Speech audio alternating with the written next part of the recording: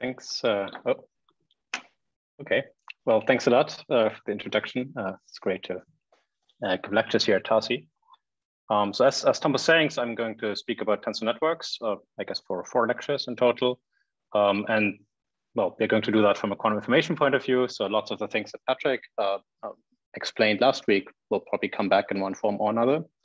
And so the plan is to spend the first 2 lectures on tensor network generalities of the basic structure theory, things like MPS, PEPS, and MERA, for those of you who have heard of those. If not, we'll learn what these acronyms mean. And then in the second half of these lectures, well, lectures 3 and 4, I want to talk about this idea of building toy models of holography. So models that imitate certain features, some features that I guess many of you will know or learn this school. So I'll start simple with a simple model, and then we're going to use this idea of tensor networks to build more complicated models. And that's going to be basically the plan for the second half.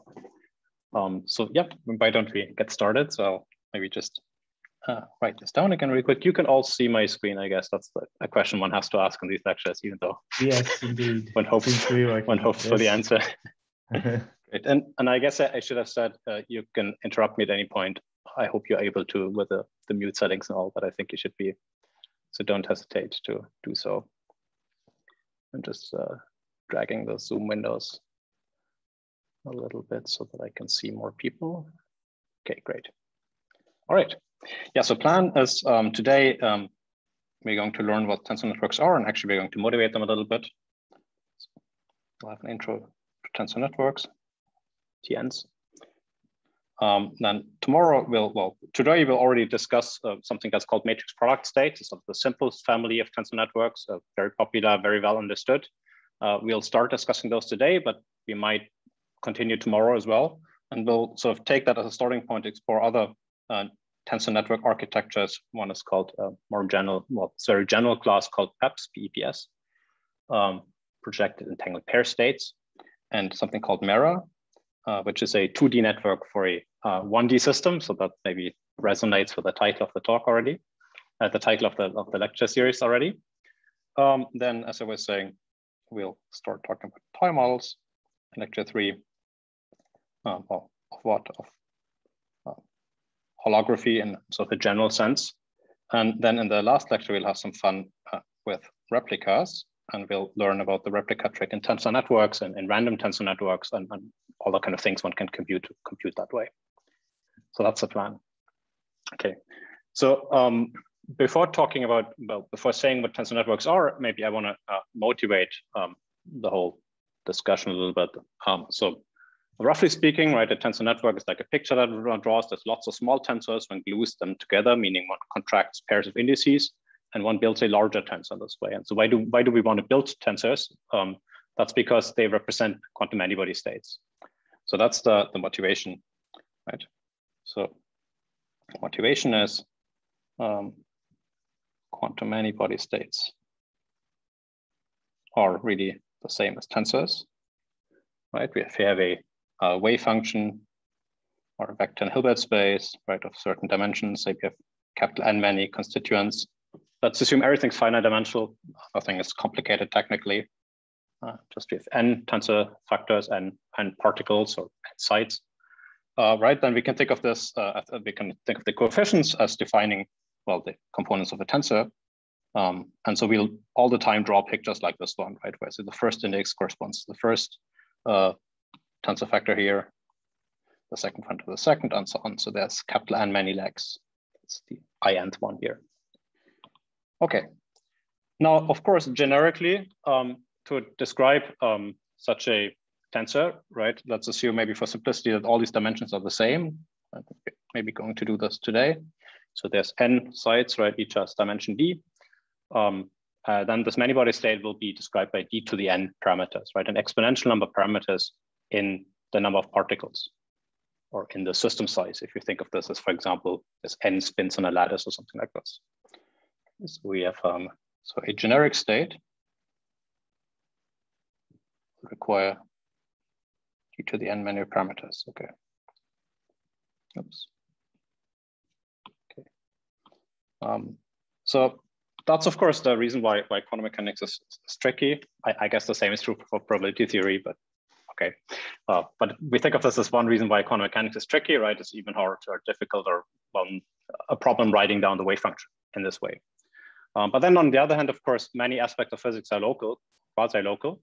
And that implies, as we'll discuss sort of very heuristically in a moment, that the states that we care about often, are very special.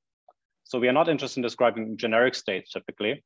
Maybe we are interested in computing with them for toy models or whatnot, but generically we are not interested in describing them. Okay, so because there's this idea of locality, and all very heuristically write physics as local, many states of interests, I'll be more precise in a moment, are special. And they're special in a way that we can show, or we believe that they admit a more succinct description, a more compact description, but also a description that's more insightful than just writing down all the components of the wave function. Okay, so a picture that I think has to be in any talk or lecture about tensor network is the picture of an exponentially large Hilbert space, which is the circle. And then in the Hilbert space, there's a little corner, and right, and that's a set of physically relevant states. And really, I mean, this is of course not to scale, right?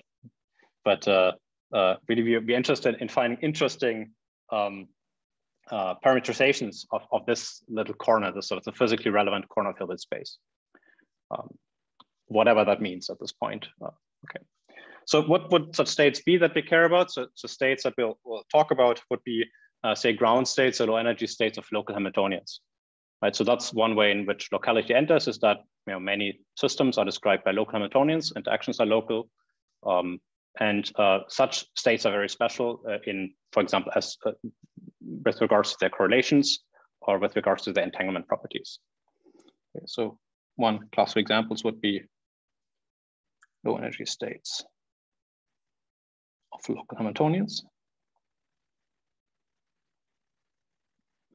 Or so local Hamiltonian, right, would be an Hamiltonian that I can write as a sum of terms hk, and each h sub k only acts on some, say, bounded region, say on some lattice.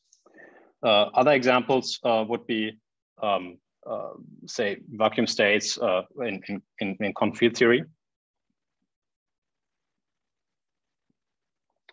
Those are maybe a bit more tricky, right? Because at least in my cartoon today, and actually in all my lectures, I think I'll be talking about finite dimensional Hilbert spaces, tensor products, and so on. Of course, to go from here to there, one has to truncate, regularize, whatnot, which we won't do. But on this level, right of the discussion, that will not be an issue, I think. Okay, very good. Now, what makes these states special? So I want to talk about two aspects, right? One is what concerns their correlations in those states, correlation functions, and the other is entanglement properties. So let's first discuss correlations. Sort of one generic phenomenon that one observes is that in many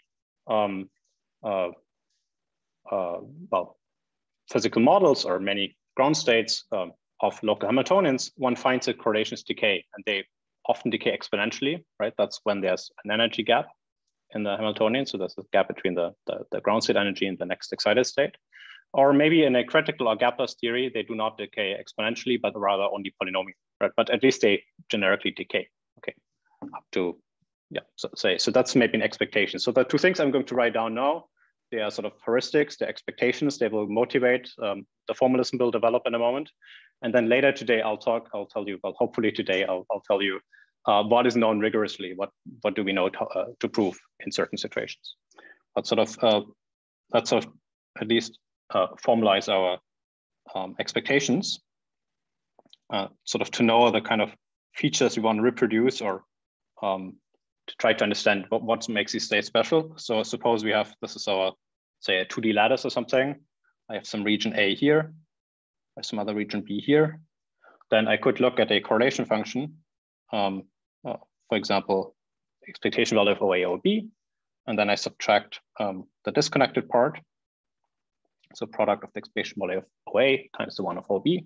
But then we would expect that this, well, I guess that scales with the size of the operator itself, but that I'll ignore. You would say that in a gap theory, this decays exponentially, right? So there's somehow this distance between A and B, which would be this one in some sense, divided by some kind of correlation length, right? And the correlation length will depend on this gap. Okay, so that's maybe what we would expect in a gap theory. And then maybe in a critical theory, on a gapless theory, maybe we might expect at least some kind of decay. Let's say algebraic. So maybe I'll just write P, there's some power P without committing to anything. Let's say in a CFT, right, or some like critical of free fermions on a line or something. That's the kind of things you would expect. Okay. So that's one way in which maybe, well, states that we often care about are special. It's in the decay of correlations. Another aspect in which they are special is in their entanglement properties, and that's maybe well, by now quite old, but still more recent, I think, perspective. Okay.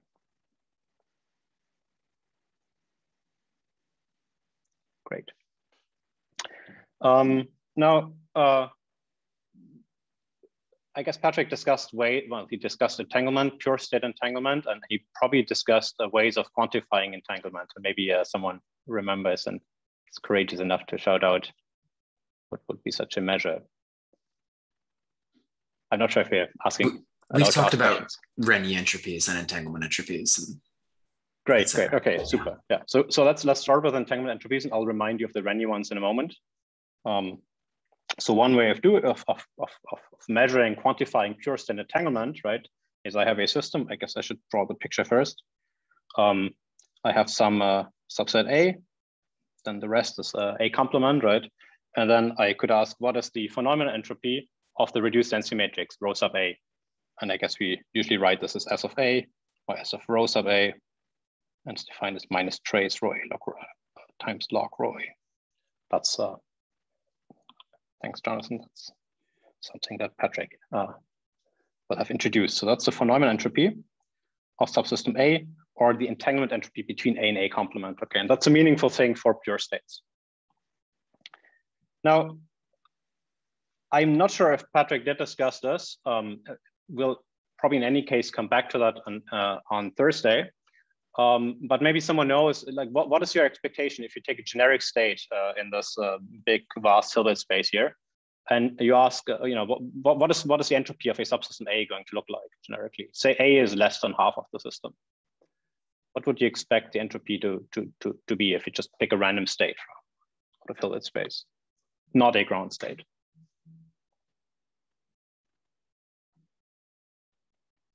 Right, so the largest value that the entropy can take is the logarithm of the Hilbert space dimension, and you would expect that that's basically saturated, maybe up to some order 1 corrections if A has the size of A is the same as the size of A complement.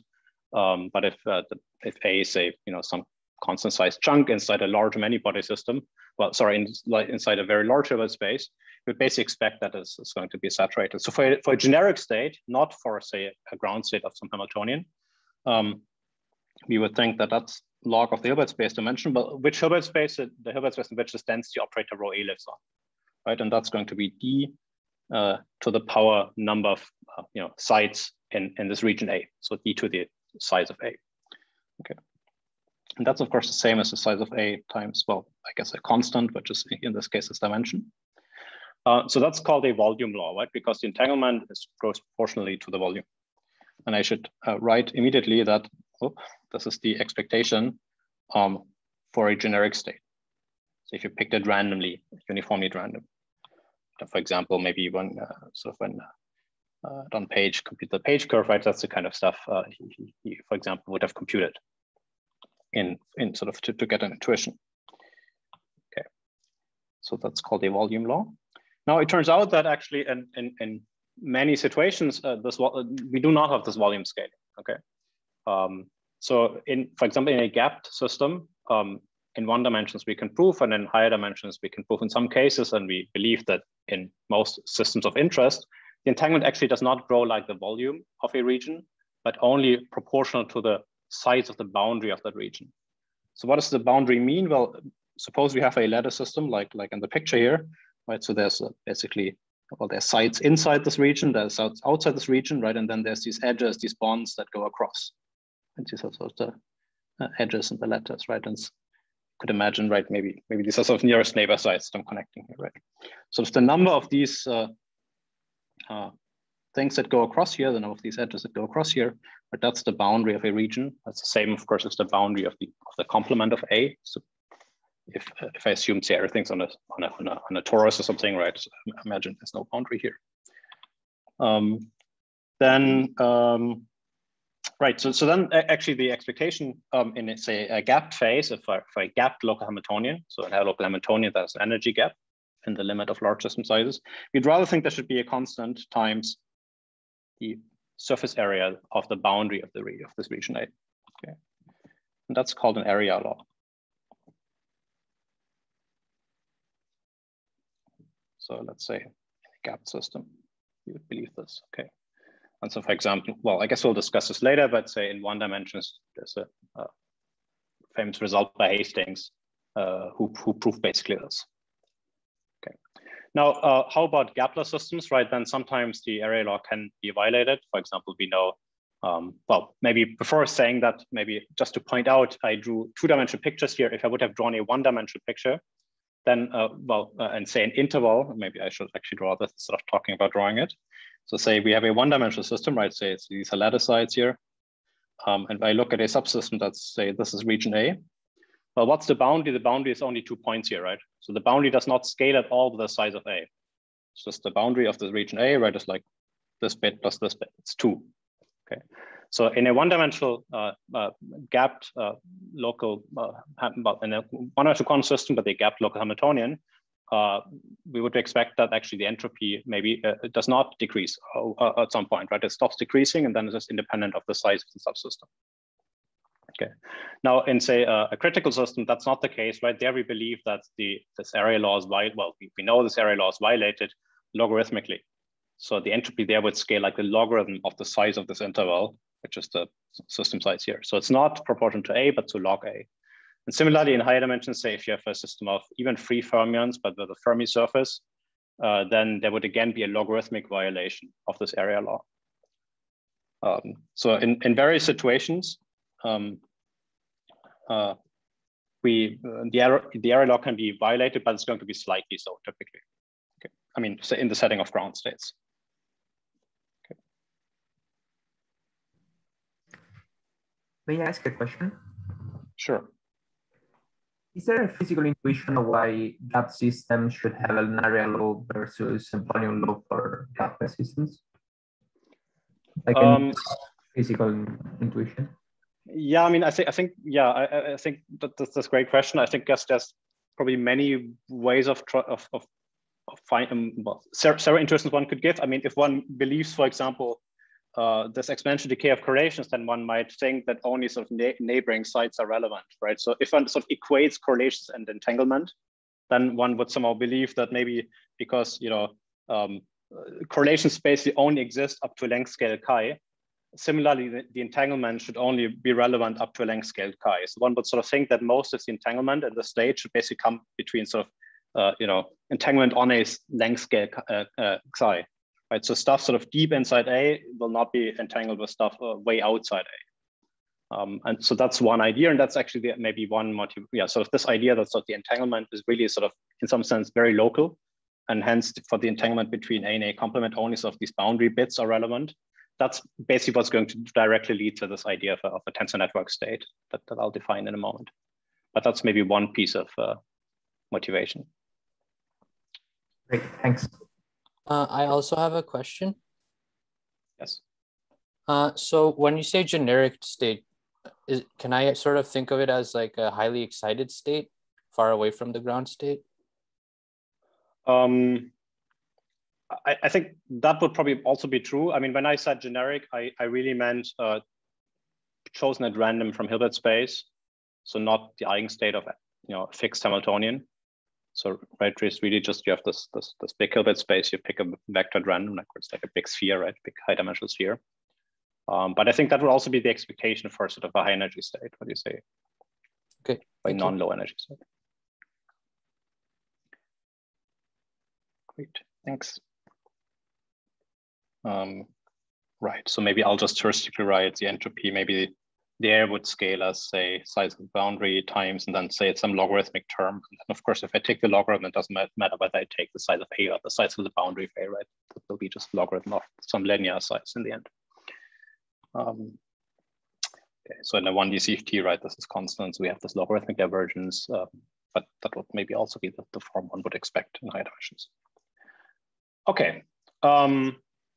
Now we discussed the phenomenon entropy. Jonathan already mentioned Renyi entropies before. Renyi entropies are a generalization of the phenomenon entropy, and they're technically useful.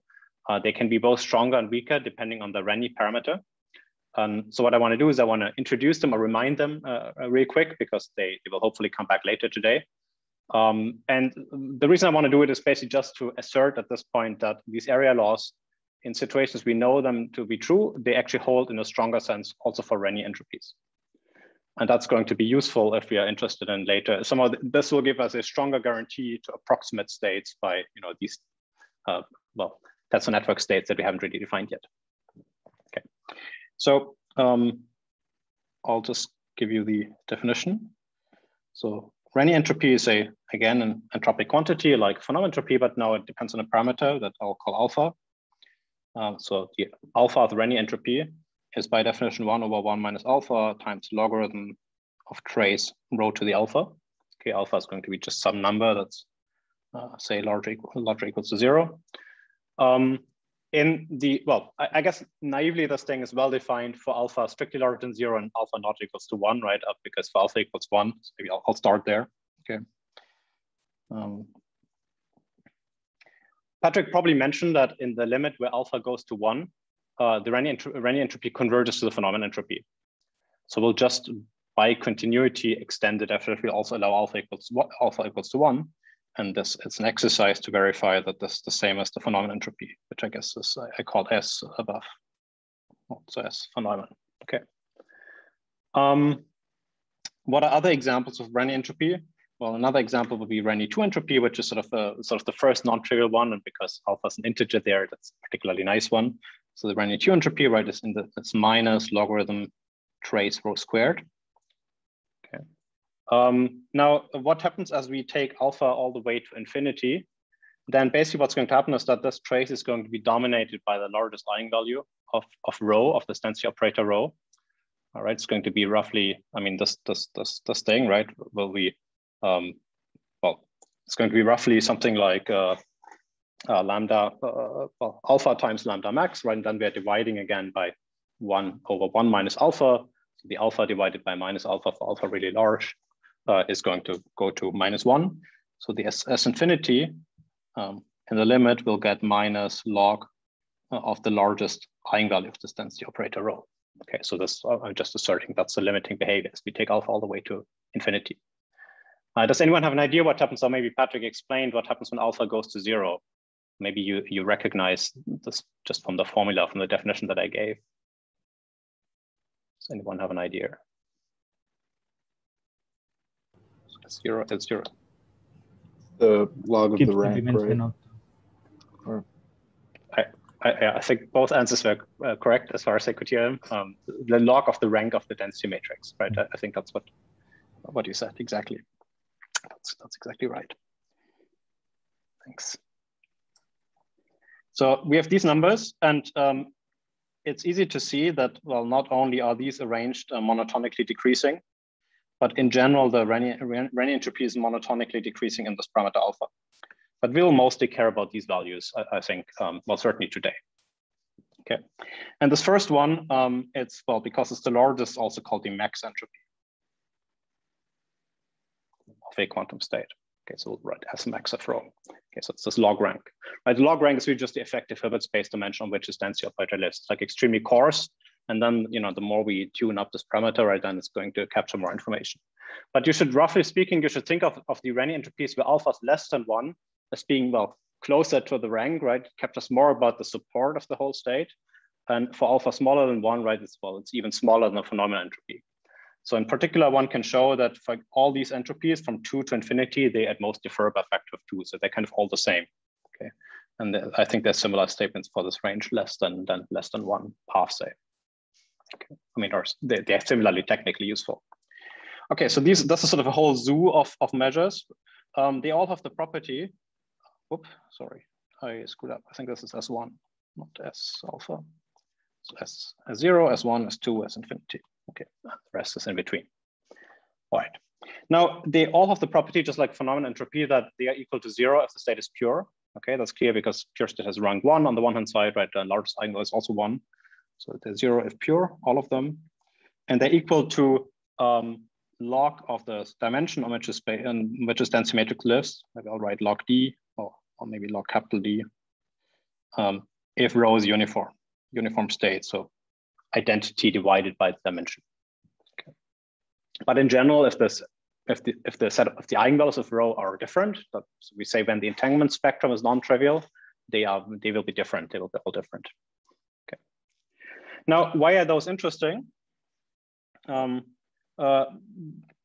for one, they are technically useful, as maybe we'll see later.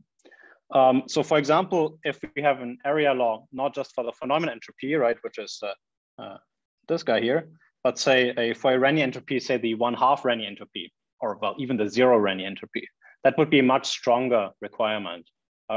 Sorry, a much stronger result, that we could use as an input for, say, if we wanted to prove some other result. Okay, so it gives us stronger bounds or stronger guarantees if alpha is, say, less than 1. But also somehow the phenomenon entropy is a bit of an annoying function, right? Because of this logarithm here. Whereas this Renyi entropy, well, essentially it boils down to computing trace of rho to the alpha. So if alpha is an integer, that's a very tame thing to study about. I guess it would be tame for alpha equals 1, except if we didn't divide by 0 here.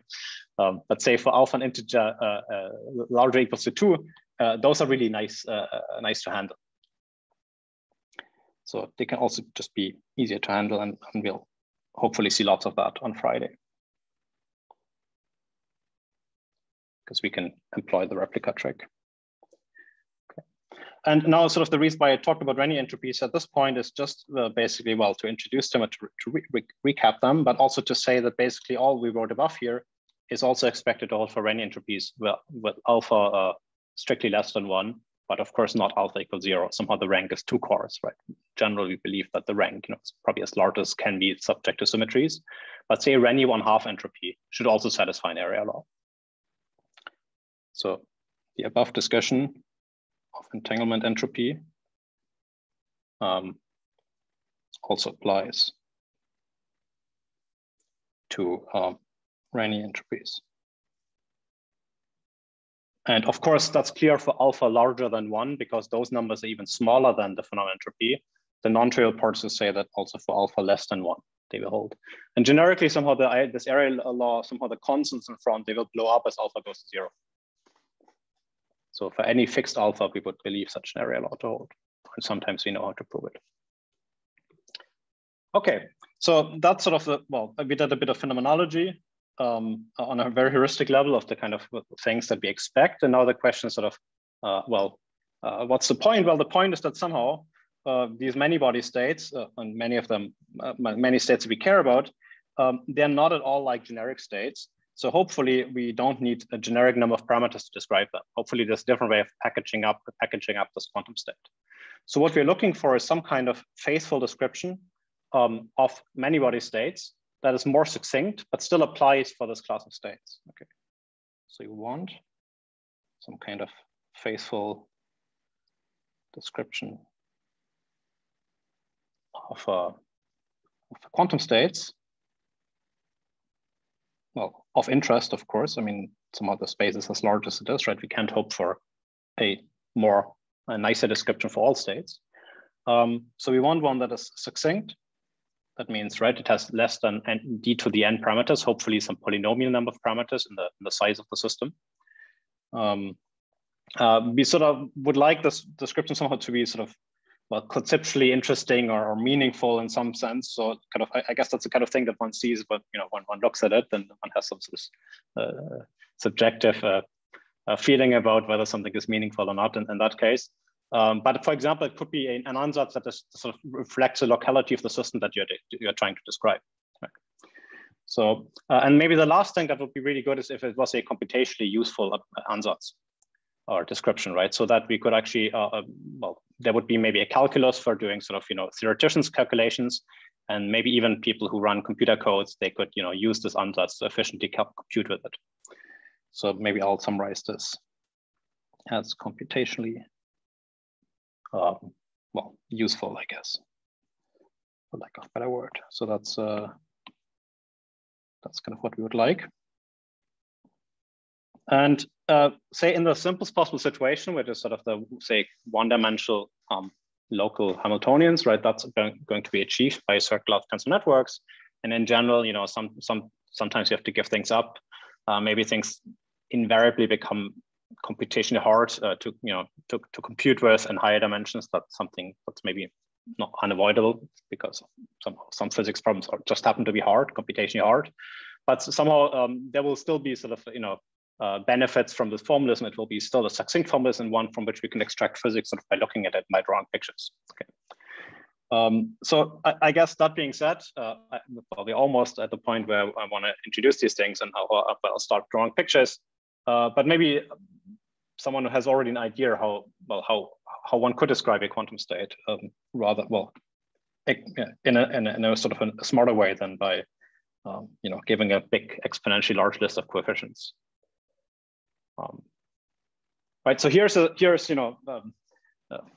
sort of the devil's advocate kind of suggestion. Why don't we just write down a local Hamiltonian? Right. That's a perfectly succinct and meaningful description that parameterizes a really large quantum state. Okay.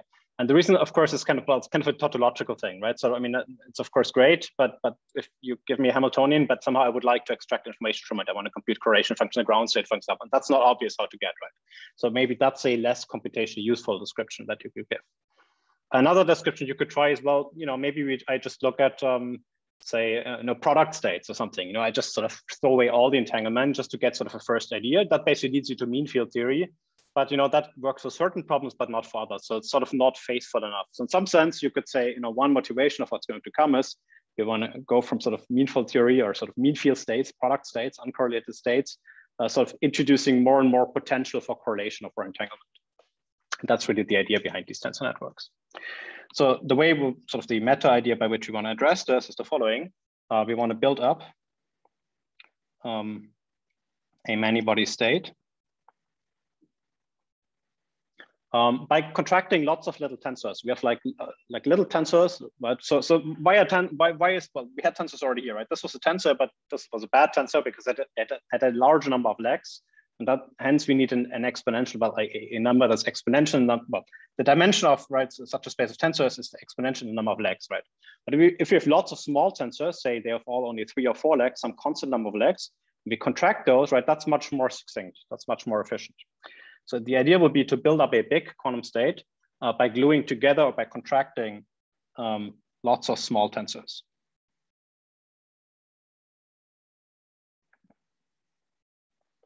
Now, that's something that's best done in pictures. So here's, well, so and I guess the sort of calculus that I'm going to use is probably familiar to many of you, but I just still want to write it down once in a very precise way.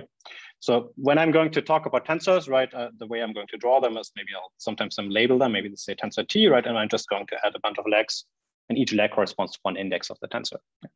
And so maybe if this is sort of the system A, system B, and system C over here, right? Or maybe I'll use lowercase letters to denote sort of the values that these indices will attain or something, let's say A, B, and C, right? Then this thing, this picture corresponds to a quantum state.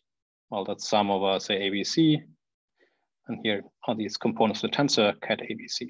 Maybe I should put a cat around here as well. Right, so the pictures I'm going to draw are as follows, right? So an n-leg tensor corresponds to a quantum state and some n-fold tensor product. In this case, right, it was be something like first Hilbert space, second Hilbert space, third Hilbert space. And now, if I have 2 of those tensors, what I'm going to do is I'm just going to glue 2 of the legs together, 2 of the dangling legs together.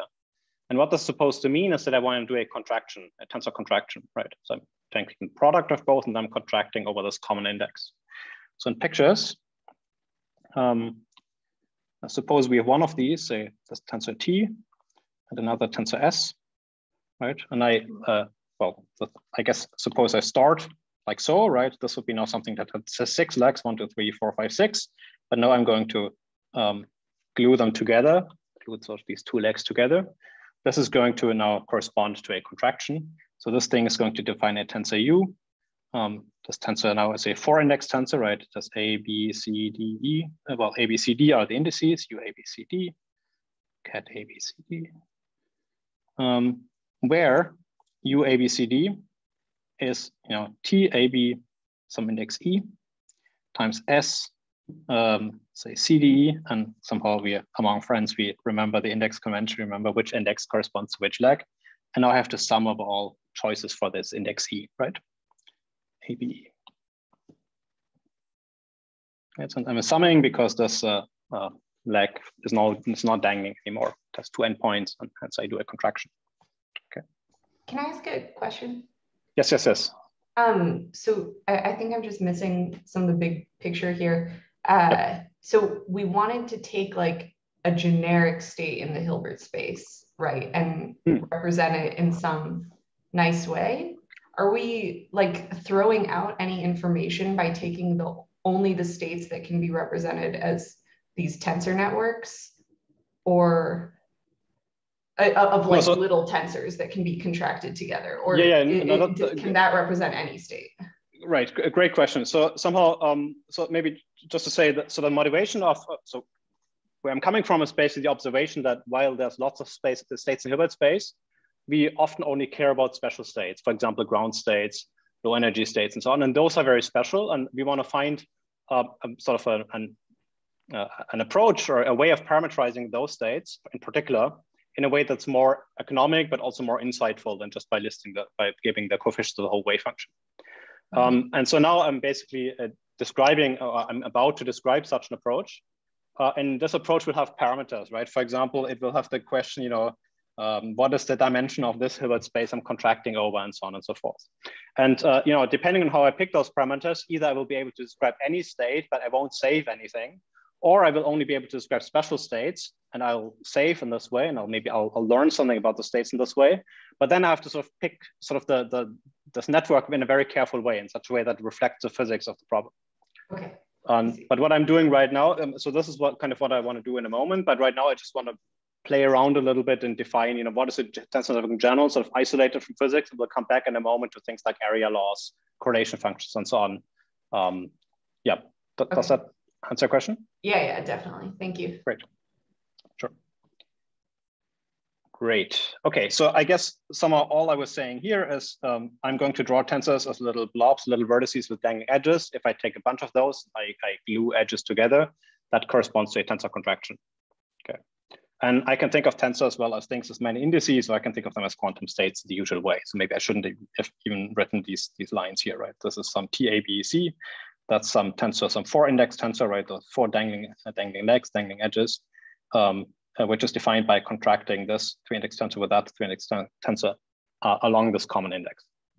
Okay. So one more thing that we'll often do is we'll also, so that's a bit boring, but I just want to say it. Well, just draw lines, okay? And these lines, they will just correspond, well, they have 2 edges, right? So they correspond to a linear map. They will just correspond to the identity. Okay, so left index equals right index. So you could write this as a quantum state, like, sum over cat AA, which is short for cat A tensor cat A. Or you could say, well, the indices are some Kronecker delta AB, and so depending on your preference. If you think of it as a quantum state, you might write it like so. Okay. So what is the picture here? Well, in general, I have some picture with vertices, edges. Some edges are dangling, or some legs are dangling. Other edges are, well, they're really edges with 2 vertices that are incident to 2 vertices. This kind of graphical formula is called a tensor network. Okay. And there's many questions. There's a question, what will I choose these tensors to be, right? How do I pick sort of the kind of network? I mean, right now I showed you a network with 1 vertex, 2 vertices.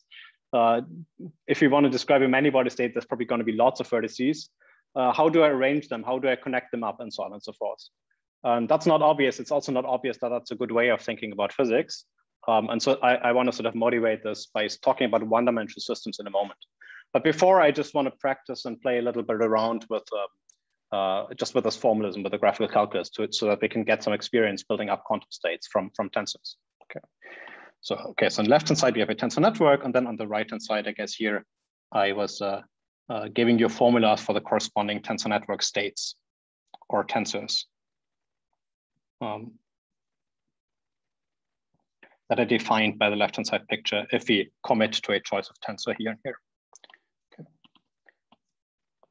And I guess the distinction is largely academic, and I'll probably not be consistent. Okay, here we learn sort of how to represent contraction graphically. Okay, so here's some examples. We can do those together. Suppose I start with a single tensor, with a single 3-leg tensor, and that's going to be the tensor that corresponds to the quantum state 0, 0, 0 plus 1, 1, 1. Okay, so I don't normalize it just for our own sanity. That's called a GHZ state sometimes, or a Schrödinger kitten state, because it only has 3 constituents. It's not quite the cat. Now, the question is, suppose you take such a 3-leg tensor, and you take lots of them, and you glue them together, okay? So my question is, what is the quantum state that's being described by this picture here? Okay, and maybe, right? So these are all 3-leg tensors. I want to take them all the same. These are all the same as above. So right here, I chose 2 different ones here. I want to pick, these should all be that very state over here. And maybe I'll just bend this leg downwards, right? So that all the dangling legs, they sort of sit on a lattice of some size, right? So that's a quantum state. So what is this thing, right? That's a quantum state of 1, 2, 3, 4, 5, 6, 7, 8 qubits. Because here, every degree of freedom was 2-dimensional, I guess implicitly, because I had a 0 and a 1 state. Maybe I can make this explicit while you think about what the state is. So my question is, so we discussed this should be a quantum state of, I guess, yeah, again, of 8 qubits. There's 8 dangling legs. Which state is it? Is my question for you.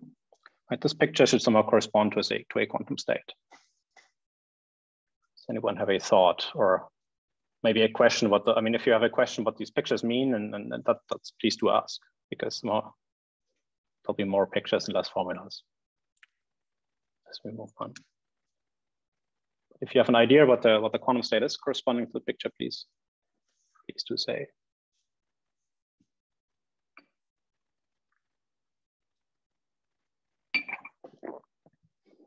Right. So maybe, I'm not sure if it helps, right? But maybe I could also sort of write this in different ways. So let's give this tensor a name. Let's call it T. And again, we put T everywhere, same tensor, right? But this tensor has the property that all its coefficients are 0, right? Except when A equals B equals C. Right? That's just another way of writing down this tensor. Right? A, you see, can be either 0 or 1. Okay. Right. So if you think about it, right? So again, we know that, say, if let's say focus on the first tensor, right? Say on it has these 3 legs, and we know that the corresponding index is either 0 or 1, right? Otherwise, this thing does not contribute. Okay. So for example, otherwise this thing does not contribute.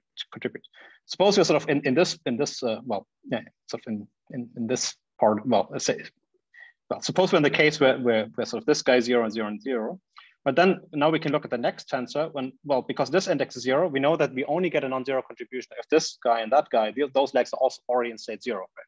So somehow as soon as, say those 2 are 0, the rest also will have to be zeros, right? It sort of propagates along. Similarly, there's another option, right? If we sort of started with 1, 1, 1, right? Then this one forces, those legs also to be 1, those legs also to be 1, and so on and so forth. And so this picture corresponds, I guess, to this state with 0, with 8 zeros. It looks interesting if I abbreviate the things with dots, right? So basically what we built a large GHZ state, a Schrödinger cat state from lots of small Schrödinger kitten states in this graphical calculus. Right, if you think about, I guess another way of thinking about it is really sort of, you have this tensor and you replace it by either cat 0, 0, 0, right? It's like a sum of, what you would get if you plugged in this particular state, plus the option when you, plugged in that particular state here. And that's basically exactly the reasoning I presented before. Are there any questions about what I'm like when I play around with this so the jargon I'm using or the pictures I'm drawing. Maybe we'll. I think that it's a little non-intuitive for me looking at this, because originally the legs were indexed ABC. And so when I look at that compared to the right-hand side of your first equation, it seems like each of those, like 0, 0, 0 would correspond to the ABC. And then when I look at the next picture with 6 tensors, I would expect each of those to be ABC, not to have 8 indices within the cat. I guess that's what's a little confusing for me to see. Let me see if I understand. You mean sort of the fact that I sort of call this index say A, and so you would expect somehow this A has to be the same as that A. That's correct. I would expect each of those tensors in the or those to have their own ABC. Right. Yeah. Yeah. So that's really somehow. I guess maybe I guess that's a phenomenon that already in some sense appears here, right? Somehow, if we assume those were the same tensors, right? Really, what we're doing here is, right, we're taking that tensor product. So now we have, indices on the left, indices on the right. They're completely independent indices, and then we do a contraction, right? It's really this 2-step process. So here's another way of thinking about it. You start with this, just a bunch of tensors, and you just think of it as a tensor product, right? So there's really indices A, B, C, D, E, F, I don't know, G, H, I, and so on and so forth, right? So that's now a thing that has, I don't know, say 1, 2, 3, 4, 5, 6 times 3 many indices. And now I'm going to start contracting, right? Now I'm going to start contracting here. So I will set C equals D, and I'm going to sum over C, right? So that's really what contraction means, right? So we're summing over C. I'm setting those to be the same, summing over F, setting those to be the same, summing over I, and so on, right? And so what remains are the indices here. Maybe that's another way of thinking about it. Yeah, that was helpful. Thank you. Yeah. Thanks. Maybe we do one more example. Maybe a funny one that doesn't have any dangling legs. So suppose we have 3 tensors. Here's one. I'll connect them in a moment. Here's another one. Here's the third one. So as I've written it now, right, I wrote 3 objects that are 2 tensors. Right, 2 tensors a matrix. Okay. Now what happens if I contract these, right? Actually, maybe let's not write C at this point. Maybe let's just write it like so. So we have a matrix here. Oops, sorry. We have a matrix here. So 2 tensor here, another 2 tensor here. So we have 2 matrices, Aij and Bkl. Now I'm going to contract here. So I'm going to glue those legs together. Okay. So what remains is a 2 index object, right? These are the 2 indices. What does this correspond to? What's this 2 index object? The matrix multiplication. It's exactly the matrix multiplication, exactly, right? Sort of if you look at the IK component, right? It's if you look at sort of the IK component of this, well, I guess we haven't given it a name, but sort of, yeah. So the IK component, I'll sort of give you a graphical way of denoting this in a moment, right? That's exactly Aij, Bjk, sum over J, right? And this, I'm thinking of J, this is my I, this is my K. Right, but so if these labels I'm using are the I, J, and K, they're completely artificial, right? So this picture makes sense without giving names to these edges here. It's just yeah. So now I guess we can continue and ask, suppose we have another 2 index tensor here, and we do this contraction, that contraction over here.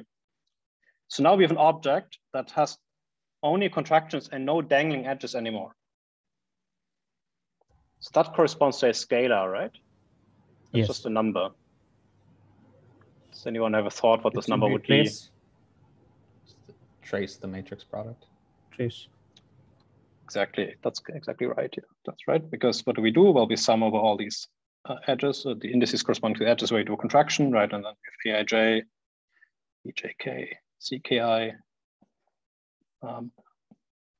which is exactly this trace of a matrix product. Okay, so the takeaway message is closed tensor networks without any dangling legs. They correspond to scalars. If there's dangling legs, then you can really think of them as a non-trivial tensor. And we usually think of them as states, but you can also think of them as operators, right? So for example, you can think of this matrix here, this 2 index tensor, you can think of a quantum state of 2 systems, or you can think of as a linear map from one side to the other, and they'll be completely non-committal as to the interpretation in general, but we will, of course, mostly be interested in building quantum states. Okay. Can I ask a question? Of course. So the tensors, say tensor A here, is there a graphical way to represent, say, symmetries of the indices? Because if the two legs, if it's not symmetric, then the way that it's contracted may, it could be A transpose in the trace. Yeah, that's a good point. Yeah, I mean, so here I sort of try to indicate which is the I and which is the J index, but I agree, that's sort of not a very formal thing to do. In general, somehow people pick a convention. Usually we look at very regular structures, and then maybe we order them like, first comes the left index, then the bottom one, then the right index, for example. But I think there's no, I mean, I think maybe, well, there's versions where people have a smarter way of indicating which index belongs to which leg, but I think it's not very common. So, but please do ask if at any point it's unclear. And you're completely right. I mean, it wasn't really clear from this picture. I mean, apart from sort of, maybe by analogy that this should be the right way of ordering as opposed to A transpose. Yeah. Makes sense. Thank you. Thanks. Here is another one. Suppose we have an arbitrary tensor with lots of indices. This could be, some sort of density, some like generic tensor, but it could also be a tensor network. And I'm just drawing this box to represent actually, there's some fine-grained tensor network structure in it. But I just want to think of it as a tensor. So suppose this is any tensor. Then what is this object? So I take A and I take a complex conjugate. I guess I'm too much of a mathematician to write a star, unfortunately, but so that's complex conjugate. And I contract all these indices. Okay, so I sort of turn A sort of upside down and then I complex conjugate. Okay, some of the turning upside down you should ignore. That's just my thing. So this, what does this object correspond to? So that's again a scalar, right? There's no dangling legs anymore. So does that have any interpretation? It's like the norm of A. Every element not square. Exactly. So that's exactly the L2 norm squared, right? So I suppose I have these little indices, I, J, K, and so on. And right, we're summing over them. And then we're multiplying A with A bar, the corresponding A component with the A bar component. But that's the L2 norm squared. So that's some of the simple thing you could ask a tensor, right? You could take a tensor, whether it's given as some primitive tensor, or whether A could also be this picture here, right? A could be this picture corresponding to a quantum state. And so you take this picture times its complex conjugate, you glue everything together, you get a closed tensor network with lots of little dots, lots of vertices. That thing corresponds to the norm of that state. Okay, just as an example. Okay, so what's the, so that's sort of practicing this calculus. Maybe I have a little sort of practice exercise for you. Or maybe we do this one together still because it's maybe fun. So what we're going to do basically, well, the rest of today and also a big part of tomorrow is we're going to look at tensor networks of this form.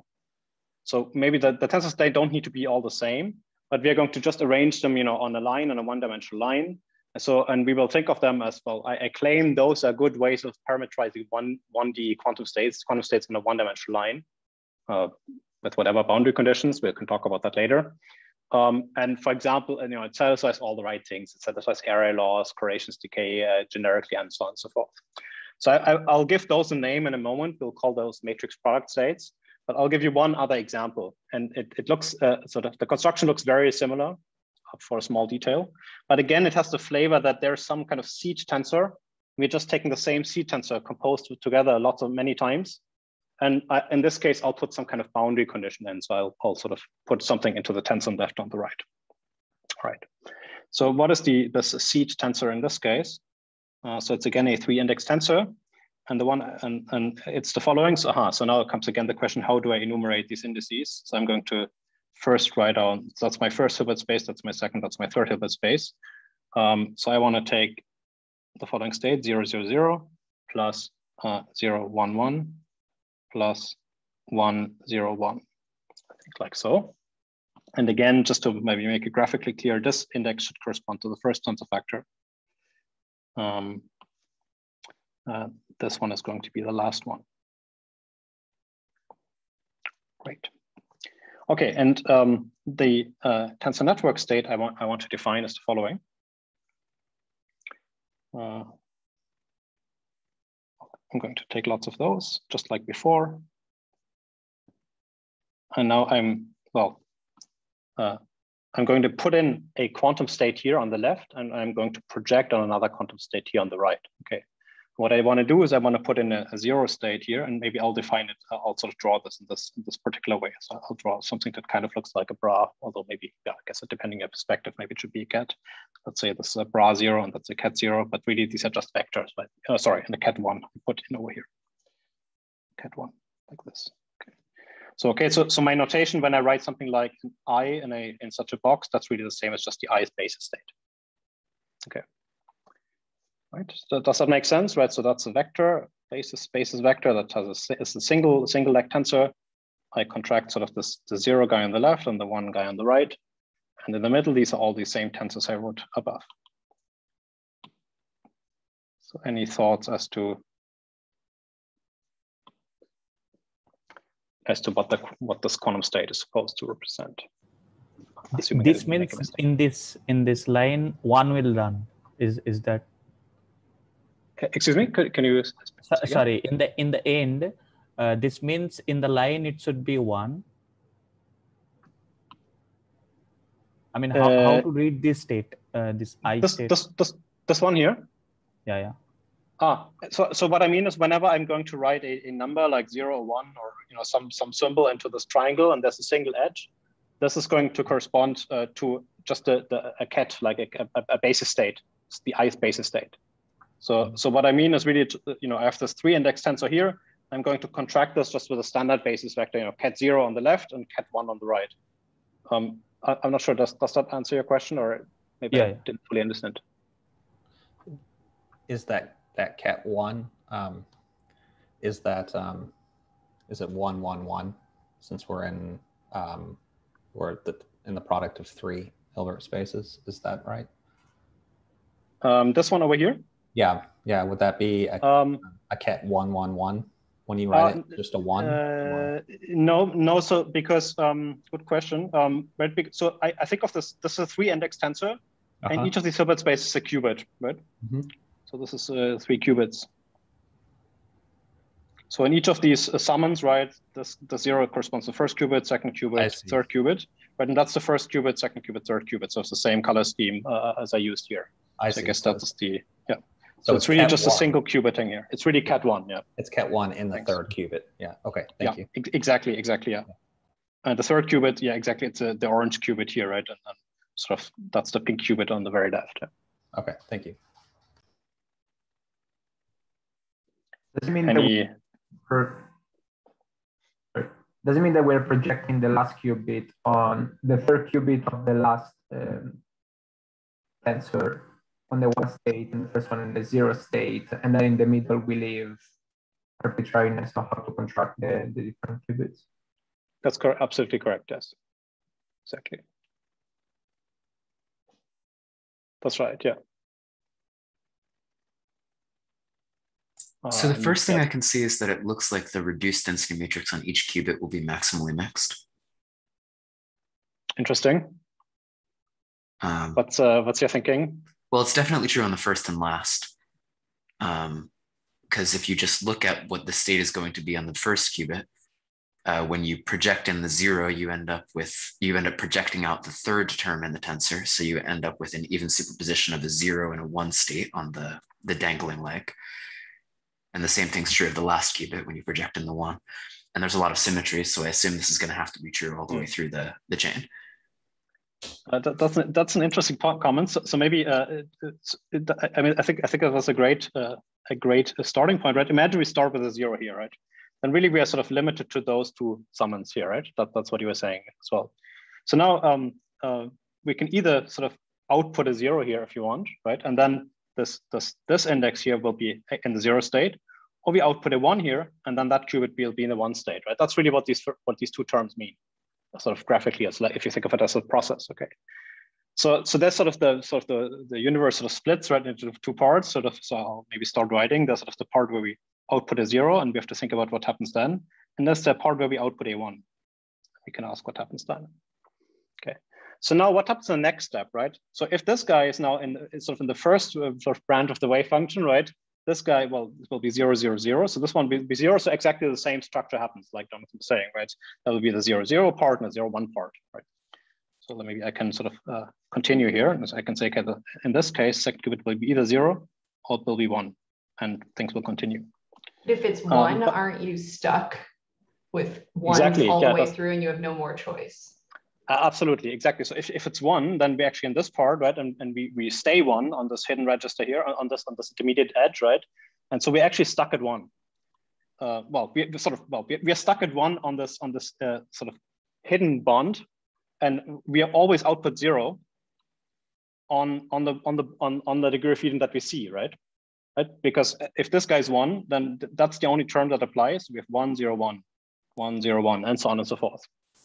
So as soon as we single thing, yeah, there's going to be some like even superposition of states where there's a 1 in, right? It's like a chain of 1s, and you can only choose where you start the chain, right? You either start the chain at the first index, or the second, or the third, or nowhere. Almost. And that would be true if I would have put a 1 here, right? But I'm actually outputting 0 in that case. So what it does, it counts basically. So it allows you to place exactly a single 1, but at any point of the chain. Okay. It's some kind of like Turing machine or something. Yeah, so yeah, you can really think of this as some kind of automaton, right? That sort of runs from left to the right, has some sort of memory, right? And that's actually one way of thinking about these matrix products of states that I guess we'll still write down today. You can think of them as really what happens. You have sort of a quantum memory system of some dimension. That's the dimension of those hidden degrees of freedoms here. You start with a certain state, and then you basically apply a machine, you apply it to this memory, and it sort of updates the memory, and it also spits out a qubit, or it spits out, whatever is the system here. So you can really think of it in this process, and we'll hopefully see that that's actually a legitimate interpretation. So why can we not have zeros everywhere? Because I post-select a project on the 1 here, right? And the only way to get a 1 here is if I have already outputted a 1, right? That's the only transition from pink 0 to orange 1 is by outputting a 1. So in the end, indeed, the state will look as follows. It will be a superposition of all the different ways of putting a 1 onto this chain. And, okay, I guess my cat symbols are hard to distinguish from the 1s, so I'll indicate them here. So sometimes this is called a W state. It's like one particular state that people like. It's entangled in a somewhat interesting way. But I guess the point is that we can we can kind of create interesting correlations, right, from very simple tensors. Okay, so somehow maybe that gives us hope that we can also sort of produce sort of more interesting states in this way, because those are already kind of fun, and we didn't even try. Yeah. Okay, so maybe just one sort of meta example. So we have been collecting a bunch of examples. Any quantum circuit, if you have seen quantum circuits, any quantum circuit is of course also a tensor network, right? The gates are tensors. A quantum gate is a tensor. It's a special one, which is unitary, right? And sort of composing gates is exactly doing tensor contractions. And you start with, say, a state, say you initialize all your qubits in the state 0. And then maybe in the end, you're interested in a certain probability of outcomes, right? That's going to correspond to some kind of contraction or projection. So I'll just maybe briefly say any quantum circuit is essentially a tensor network.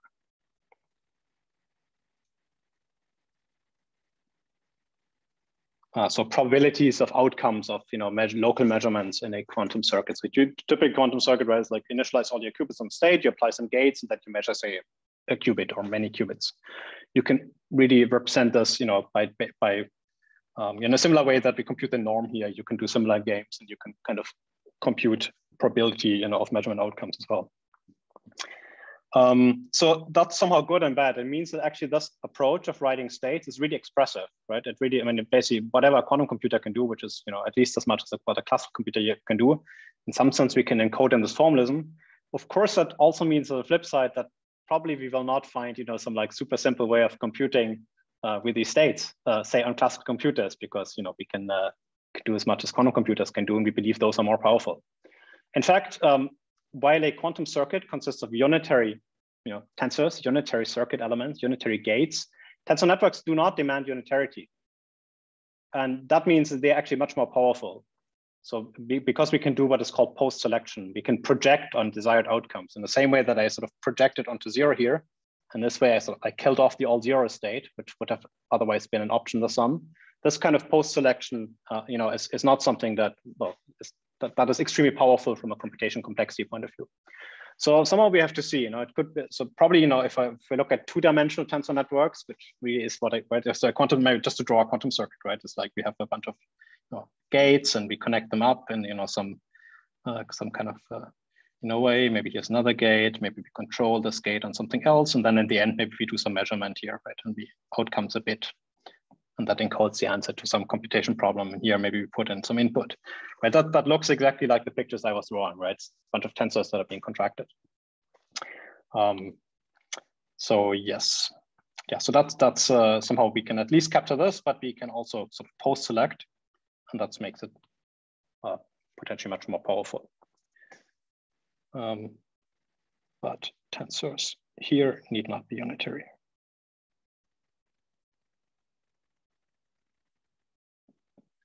Okay, so in general, maybe we'll give sort of a really crisp mathematical definition another day, tomorrow or the latest, I think on Thursday. But basically, what's a tensor network state, right? So what do we have to pick? We're going to pick some graph, right? So suppose I have my favorite Hilbert space, right? My favorite Hilbert space is maybe this many-body Hilbert space over here, right? N qubits. Now, in order to describe any state in this Hilbert space by tensor network, I'm going to pick a graph that has capital N many dangling legs, right? And they are associated with this dimension D. Now, this graph will also have internal legs, right? So for example, the dimension of those indices here does of course not change. It's independent from the fact that this is a quantum state on. Well, let me say it more clearly. Suppose this is the dimensions, these were little d dimensional. This is a little d dimensional index, but those two are capital D dimensional indices, right? If I can contract such a network, and I don't somehow see, right? I mean, this defines, well, maybe I put in a state like before, a state on the left and a state on the right, right? This picture here defines a quantum state in 3 copies of this little d dimensional Hilbert space. It didn't matter that this was a really large Hilbert space in the middle. So that's a choice, right? It's not a choice dictated by physics, but rather by sort of, well, it's something that determines the power of this ansatz space. The larger D, the more freedom you have basically in parameterizing states, but also somehow the closer you become in this, we enter sort of this generic territory, right? At some point, we'll just have some like weird way of parameterizing a completely general quantum state, which is also not what we want. But sort of what we can do is we can choose what is called these bond dimensions. So these things are called bond dimensions. I mean, I guess all of them are called bond dimensions, but these ones are some of the ones that are not fixed by physics. Sometimes they're called virtual bond dimensions because they don't really correspond to physical degrees of freedom. So we have to pick these bond dimensions. And these bond dimensions, right, say the capital D's and the little d here, they dictate the format of this tensor, right? They dictate that it's a capital D by little d by capital D tensor, but we still have to fix the tensors. So we have to fix a tensor for each vertex. And I guess we have such a bond dimension for each edge, of course, of the graph. And we have to pick a tensor for each vertex. And this data together, right, determines a tensor network state, TNS, tensor network state. That's basically the abstract picture. I mean, there was no need that I picked this D to be the same as that D, right? It was just important that this right index of that tensor has the same dimensionality as the left index of that tensor. So I could have just well pick this one, D1, D2, D3, and this one, maybe by physics, that's a qubit, but that's a Q-thread, who knows, right? So that there's also no reason that those are the same. But of course, now I'm defining a state in different Hilbert space, D1, tensor D2, tensor D3. We have 5 minutes left, right? Is that right? Yeah, I was just about to give you a 5-minute warning. Yep. Great. Thanks. Cool. Thanks. So I think what we're going to do is now we're sort of maybe going to formalize. So this was all like playing around a little bit, but sort of playing around with a purpose. Namely, this structure, the sort of chain structure, this sort of sequential, sequentially producing quantum states. This has a name. It's called a matrix product state. So I want to write this down once, and then tomorrow we are going to discuss, what it means, why we like them, what they have to do with local physics and one dimension. So maybe I think we can still define them and maybe even discuss one interesting property as sort of a prelude. Okay, so these things are called matrix product states, or MPS. So this is an ansatz for many-body state in one dimension, and it's basically exactly what we do here. Okay, so the ansatz, so the idea is, right, we just have so we want to define a quantum state of a chain, say a finite chain, but one can easily adjust this approach to tackle, say, an infinite system or a system with periodic boundary conditions. I'm going to have a finite chain with open boundary conditions. So somehow the approach will be a little bit asymmetrical. So here I have a 2-index tensor on the left, and then I have a bunch of 3-index tensors throughout the bulk of this system. And then on the very right, there's another 2-index tensor. Okay, and there's some length to this. Just for notational simplicity, I want to pick those to have dimension little d. And that's going to be dictated by physics. If we have some, I don't know, Ising model of qubits, right, then it would be C2s. Little d would be 2. So maybe we'll call these physical dimensions. Little d.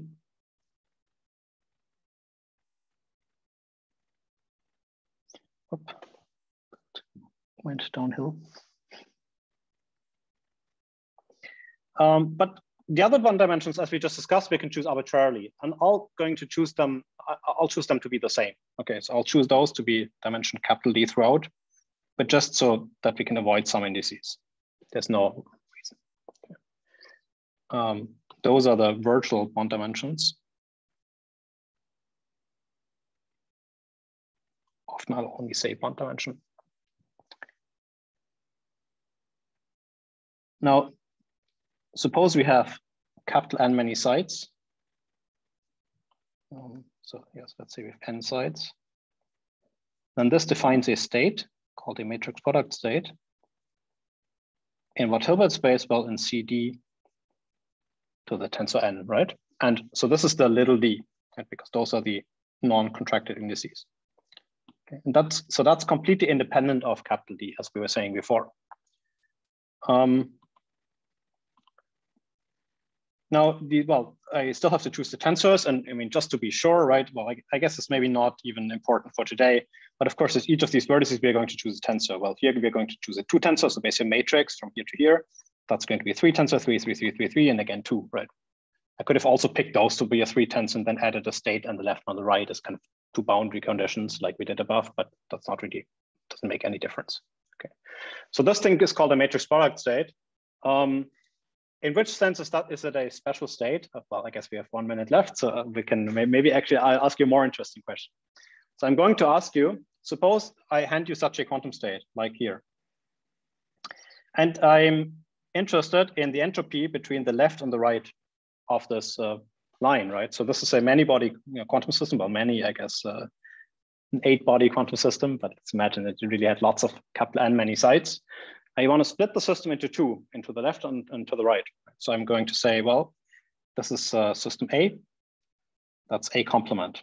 Okay. How much entanglement is there between A and A complement? Okay. So for example, yeah, does anyone have any idea? So maybe Patrick mentioned the word Schmidt rank. We discussed these Renyi entropies before. We discussed von Neumann entropies. Right, naively, what's a naive bound? So we know that generic states, they have maximum entanglement. Maximum entanglement is log of the Hilbert space dimension. So any entropy, whether it's a Renyi entropy, a max entropy, a von Neumann entropy, would be at most little d to the number of sites here, right? I guess d to the 4 here, or d to the n over 2 if I had n spins on the left, say n over 2 on the left, say n over 2 sites on the left and n over 2 on the right, right? So then the naive bound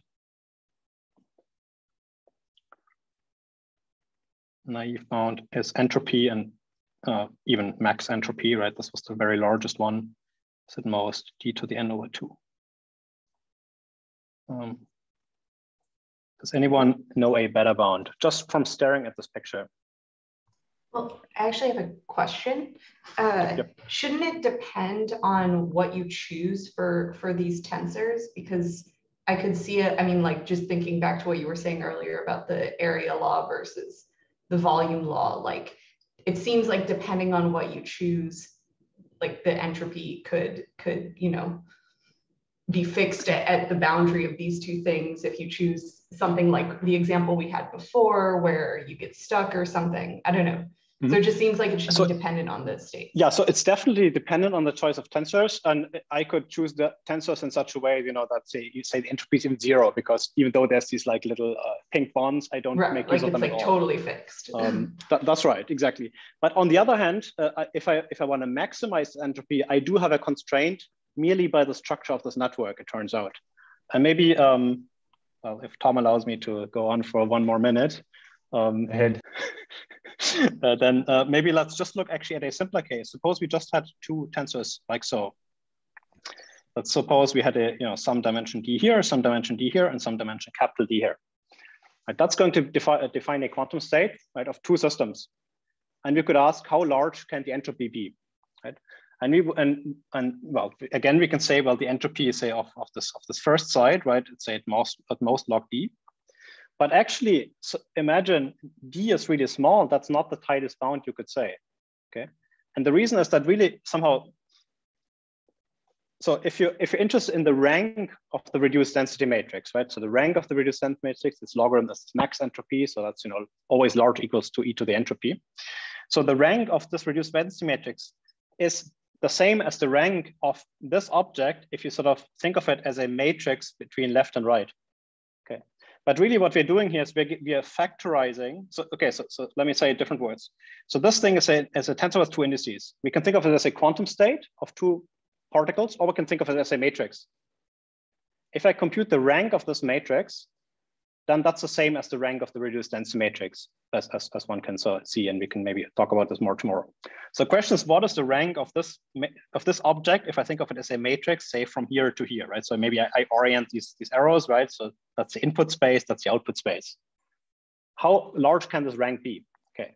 The key observation is that this picture gives you a factorization of the matrix. It's actually saying that the matrix from here to there, it's a product of this matrix times that matrix.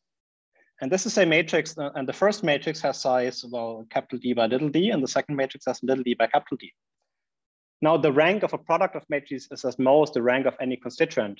And the rank of a single matrix is, you know, at most the minimum of the number of rows and number of columns. So if this D is smaller than, if this capital D is smaller than little d, very confusingly, then actually the rank cannot be log D. So actually the bound that we have here, we also have a bound that says the entropy of any of these two, and actually even the max entropy is at most log of this bond dimension here. So there is a way in which this virtual bond dimension actually has physical significance. It's a bound on the entropy between the left and the right, okay? So now this was a chain of you know, two spins or two particles. How about the picture we drew above? Well, let's just coarse grain the picture. Let's define a new tensor. So we put everything here into a single box. Everything there we put into a single box. Now what do we have? Well, that's a single tensor. One index is capital D dimensional. The other index is little d to the n over 2. So, you know, if you look at a very large part of this chain, then of course this will be the thing that bounds, that constrains the entropy. Okay. So what this argument tells us is actually the max entropy, and hence any entropy is, well, say of this half chain, is actually bounded by log of this virtual bond dimension. Okay. And the cool thing is, so that's exactly an area law, right? That's exactly an area law in one dimension, because this thing does not grow as this region A grows, right? That's like, you have like a super large chain, you split it into two pieces, and the only thing that contributes to this bound was the size of the boundary times log of this dimension. So that's the key basically. So that connects basically some of this answers to all the discussion at the beginning about area laws and entropy and so on. And yeah, sorry for running over time. So tomorrow we'll continue this, do a little recap, and then discuss what are all the cool features of these matrix product states. Okay, thanks. Okay, thanks, Michael. That was awesome.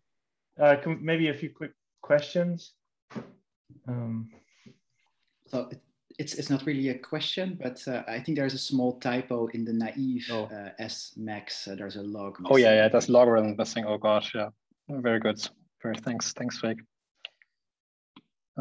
Yes, yeah. So So right, the rank was bounded by d to the n over 2, and the log rank, which is the max entropy, is bounded by logarithm, right? And that's n over 2 times log d, and this n over 2 is of course the size of A, right? So the naive bound gives us this volume law, and the, well, better bound gives us the area law, right? And areas of one-dimensional line segments, they have constant size, right? That's why there's no scaling at all. There's no dependence on A at all for this particular reason.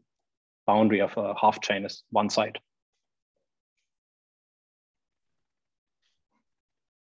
More quick questions.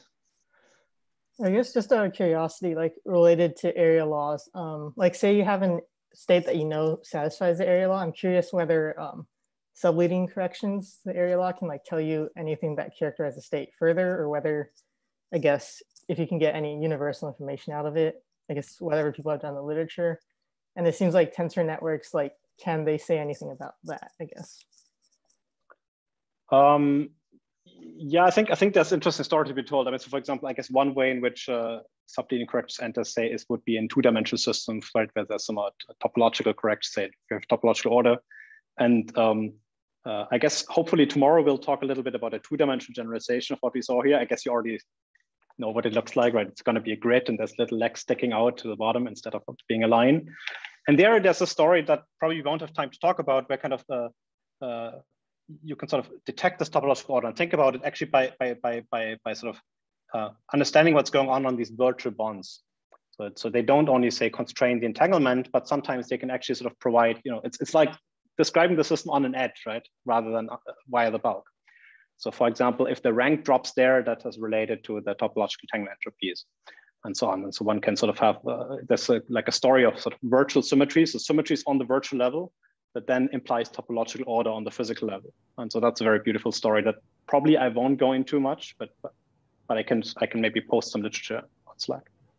Thanks. Oh, that'd be helpful, yeah. So you can basically use virtual symmetries to further to diagnose the topological order, for example. Yeah, that's right. Yeah.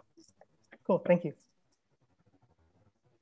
Another quick question, which is, it seems like at the end you basically said that the entropy is bounded by the minimum of the of d to the n½ and big D, right? So it seems like if you increase the size of the subsystem that you're looking at, you will have some kind of phase transition between volume law and area law. Is that right? Yeah, you mean in the sense that if you say, yeah, if you looked at like a really small patch or something, right, you would sort of maybe expect entropy increases sort of until the area law kicks in. That's I think what you're saying. Yeah, I think that's right. And also here, it kind of right. There's a bit of a competition between this term and that term. I'd imagine this virtual bond dimension was a constant, but say 1,000, right? But this physical degrees of freedom are qubits, right? Then it might take a while until sort of this bound kicks in, right? That bound will only kick in after some constant, but still maybe non-trivial system size. Yeah, that's right. So that's, I guess, also related to correlation length and so on. Thanks. Thanks. Okay, let's leave it there and thank Michael again. So we'll probably stop the recording now, but I don't know if you're available.